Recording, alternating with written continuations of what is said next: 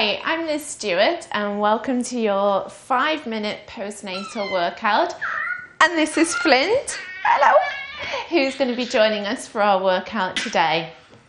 Now, like you, I'm at home in the sitting room.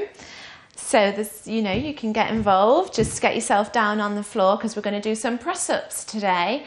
And the reason that we're doing press-ups is because after we've had a baby, it's very common for us to develop a slouch because our shoulders start to just curve forwards and the chest gets a bit tight. Now what a press-up will do is it will open out the chest area so you'll get a nice stretch there and hopefully push those shoulders back a bit more. And a press-up sounds scary, but it needn't be because I'm going to show you 2 modified versions, so we won't be joining the army just yet, okay? So what we're going to do is start with a warm-up. So first of all, we're just going to have our hands at shoulder level and just bring them back and forwards. We'll do 12, 2 and 3, 4 and 5. So keeping those hands level with the shoulders and just bring them back, and let's do 6 more and 5 and 4, 3, 2 and 1. Well done. Okay, and now we're going to get into our position for the real work. Okay, so the first version is a box press up, and for that version the knees are beneath the hips, hands are wider than shoulder distance apart, and head is above the hands. Hello. Okay, tummy muscles are tight. It's really important that you keep your tummy muscles tight because they'll be supporting your back and helping to keep it flat.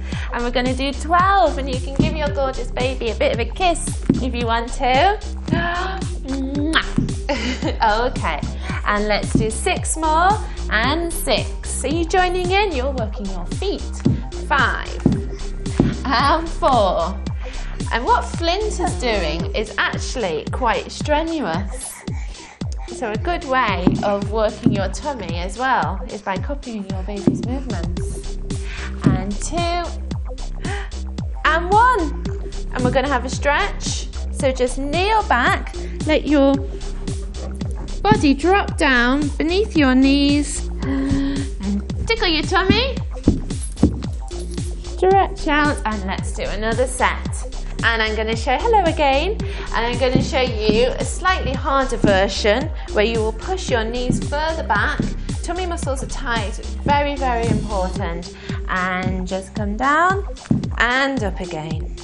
Now if you feel your back start to dip, oh hello. If you feel your back start to dip, just tighten up your tummy muscles again. You're making it harder. You'll have me joining the army. And another 6. Getting as close down to the floor as you can. 5 and 4, 3 and 2 and 1. Well done. Right. Now, you just want me to do more and more, don't you? And stretch out again.